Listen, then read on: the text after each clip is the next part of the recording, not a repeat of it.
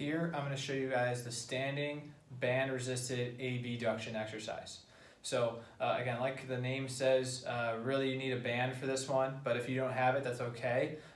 Think about wrapping a long towel, around an anchor point, and then you can do almost an ISO hold, for however long, whether that's 10 seconds, 20 seconds, 30 seconds. Again, obviously the longer you hold, the harder this exercise is going to be. So again, I'm going to show it here with the band that I've got set up, kind of anchored around some textbooks, but if you have a chair leg, a pillar in the house, that works just as well also. So I'm going to make sure that I'm showing this right, that you can kind of see. I know the band's kind of hard to tell in this video, but hopefully you'll get the sense of the exercise, from how I'm showing it. So when we're talking about abduction, okay, that means my leg is going away from my body or away from the midline. So if I cut my body in half, right to left, obviously the center line that would be the cut is considered my midline, or almost like the belly button.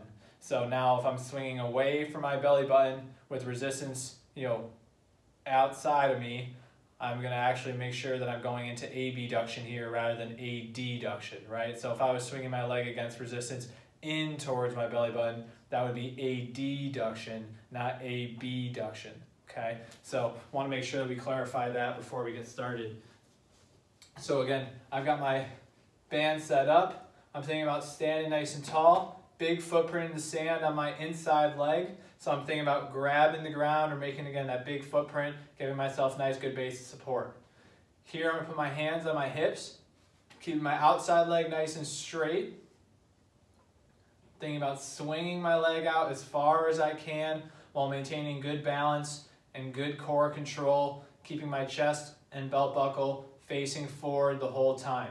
Where you're feeling outside glute work here, that glute med exercise is really kind of the focus muscle that we're trying to target within this movement. And again, we're trying to keep outside leg toes pointed forward the entire time as we swing that leg in and out.